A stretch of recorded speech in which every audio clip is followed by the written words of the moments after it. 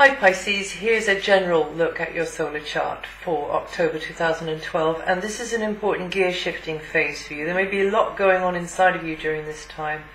You're more sensitive, you're feeling your inner processing more, and you will be processing, you'll probably be weighing things up, but you'll be tentative or keeping your cards close to your chest. Really you need to be sensing your way forwards rather than thinking your way forwards, although thinking does have its uses. But you're just gauging where your priorities lie, I think, and you may be more conscious of the material financial angle. Might be centered around property, might be centered around a relationship, but you are likely to be more than a little aware of the emotional side of things, about somebody else's feelings maybe, or somebody else's rules and regulations, if it's like on a business sort of level that this is happening with you, because it can be personal or sort of business. And it will, you tend to keep, you will be feeling things more acutely and more intensely. You tend to keep the lid on it, and you tend to keep your opinions to yourself as well. That's really more up until the 5th. From the 5th onwards, Mercury moves, and then you might be a little bit chattier. But anyway, as I say, maybe a lot going on, and you feeling as though you have to tread a fine line, or got to make a compromise on something. And you're not in the driving seat on your own. There's somebody else there with you. Sort of, you know, you haven't got overall say here, and that somebody else. There might be somebody else that you've got to rely on, and you've got to dance to their tune to a certain degree. So, but remember what I said at the beginning. It's a gear shifting phase. This is actually a time of transformation, because you're going to be leaving one stretch of road and going on to the next. Now, until the 5th, discussions and ideas may be centered around all of that area that I've just been speaking about, and you realizing that there's more involved here than there was before, and somebody could push your buttons more easily, or in fact you could push somebody else's buttons. But just trust the vision, hold the vision, trust your gut, and you should be able to then move forwards without so much trepidation. But from the 5th, as I said, then your mind starts to get more clarity, really, and it's not so tangled up in the emotional side of things.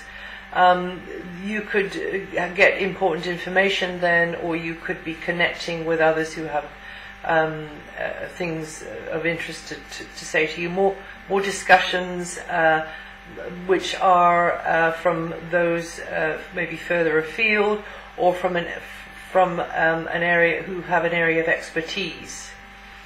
So advice giving, teaching, but also you yourself at this time, because we can always turn it around the other way, could be seen more as the advice giver and the teacher, and the one that's got the sort of vital piece of information. So this is a time from the 5th to be joining up the dots anyway, or to be aiding others to join up the dots. It's a good moment to beat the drum on something, put the word out on a wider stage.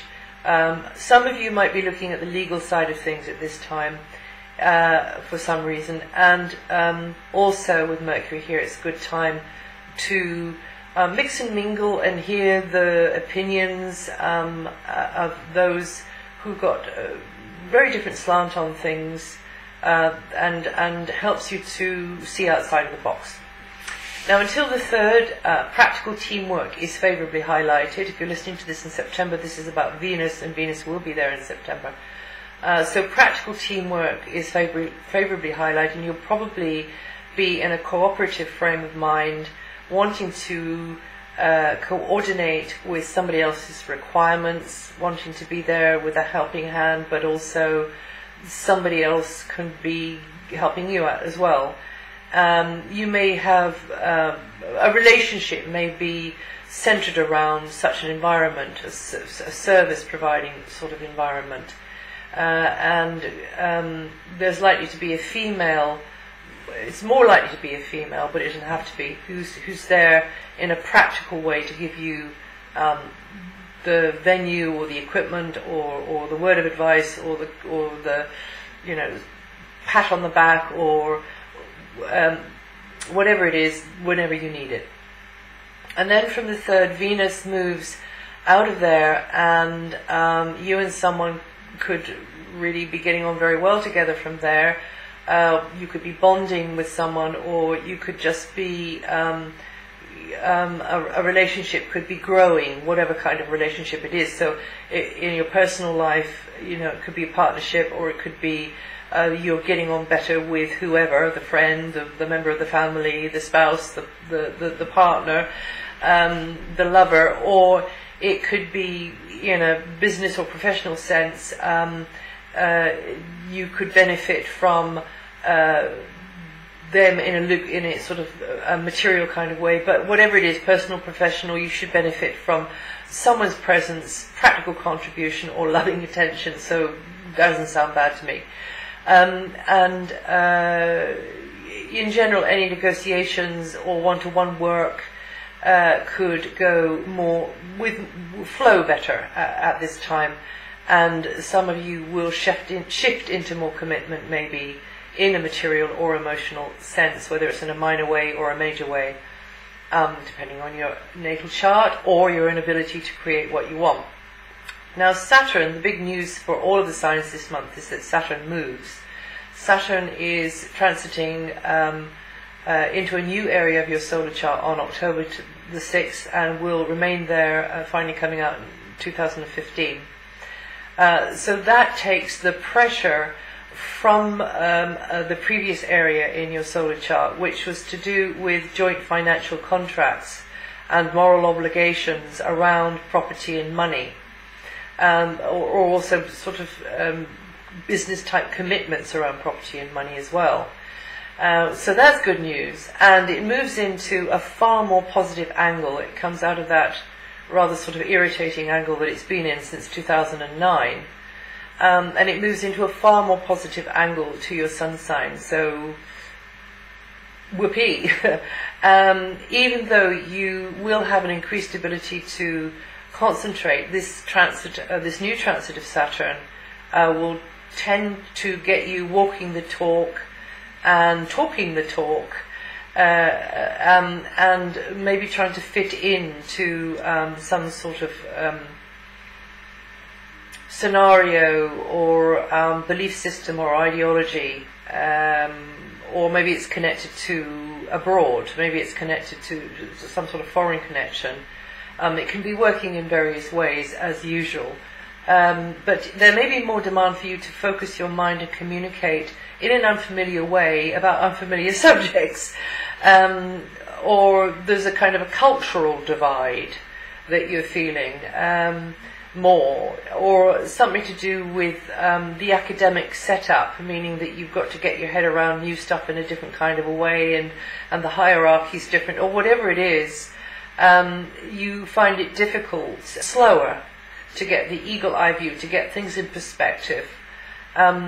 This is an intellectual area that Saturn's gone into, and Saturn, this very, very earthy, heavy, earthy planetary energy, which is a female planetary energy, like a great cosmic mother, she doesn't want any woo-woo, she wants proof, and she wants evidence to back up any belief, anything that you're idealizing, any sort of, well, I just know this to be true. Saturn there wants proof, and people will manifest around you, or situations will manifest where you've got to find that proof. You've got to know something to back this, whatever it is, proposal or whatever belief up. Whenever Saturn's degree, a transiting degree, connects with an important point in your natal chart, that's when you're most likely to feel that the most. Now, it can work out to do with those at a distance and a foreign land, or travel as well. Again, you're having to be very realistic and maybe having to come down to earth with a bump because things aren't quite how you imagined them to be with your fantastic imagination, Pisces. Until next June, the antidote to Saturn, Jupiter, will expand you into new areas, and which tend to help you feel more anchored and safe and peaceful at the roots of your life. So that's really, really a good position for Jupiter to hold for you, Pisces.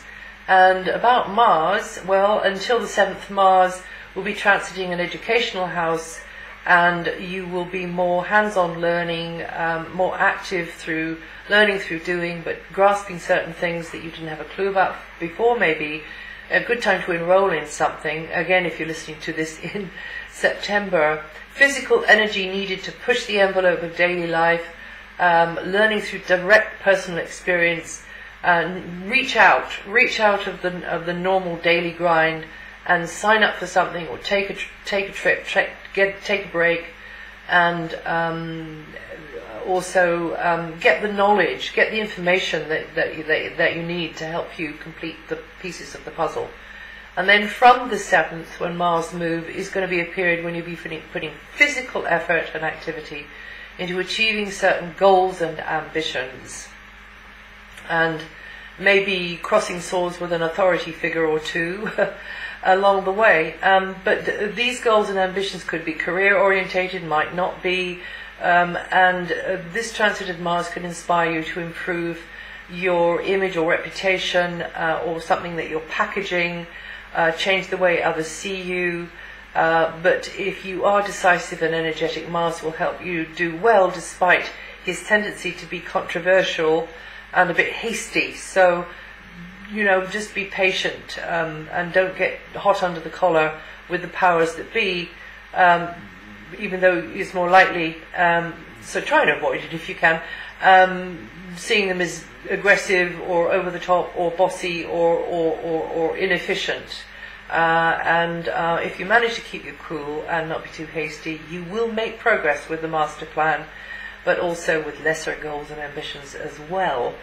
And from the 23rd, you'll be in a more outgoing and a mood, ready to be amazed by new possibilities and launching into new things. And that's when the Sun joins where Mercury went on the 5th. And that's it for October. Now, if you're not on my website already, you might like to read what the slower planets are doing this month. I haven't mentioned those much, apart from Saturn, because it's changing position. They don't change a lot month to month, so if you've read it before, it doesn't matter. And also, you might like to listen to the forecast for your rising sign or your moon sign, because that'll give you a different sort of slant on things. But don't pay attention to the dates I'm giving, because they only really apply to the sun sign, and I've explained that on another video I put out about 10 days ago, so you'll find that on my site or YouTube. Maybe it's still just on YouTube. And I hope all that helps, and I'll see you the next time.